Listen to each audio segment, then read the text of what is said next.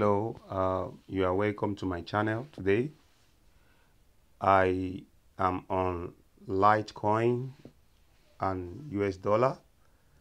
I want to tell you that I have sold this pair right now. This is the position.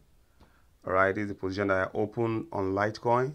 So I've just sold this pair, and I'm going to tell you why I decided to go short on the pair. But before then, let me remind you to quickly please subscribe to my channel. Please subscribe to my channel and like the video. I will appreciate it, and that will keep me going in the business. All right, I sold this. I go short on this pair. Number one, if you can see, look at the stochastics indicator. It is by default. I use the default setting.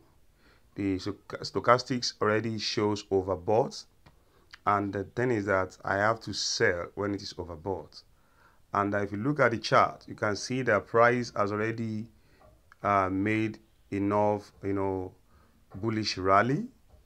So, but that was not enough. Let's switch to 1 hour. On 1 hour chart, you can see that the price has kissed the bullish, the bearish trend line. The falling trend line, which is blue, this blue trend line is bearish. That is what sustains the notion that the market is in downtrend. So the blue trend line is the bearish trend line, and price has just kissed it.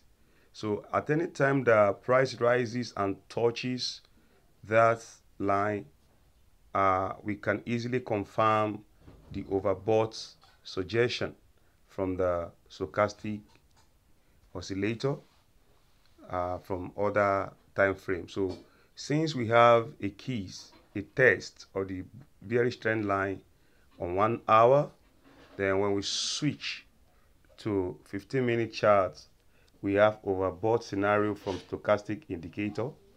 These are the these are the main factors or conditions that are combined together to justify why I short the pair.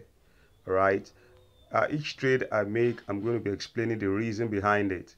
So I short it with a 50 pips stop loss and 100 pips take profit. So that's 1-to-2 reward ratio. Thank you very much for your time.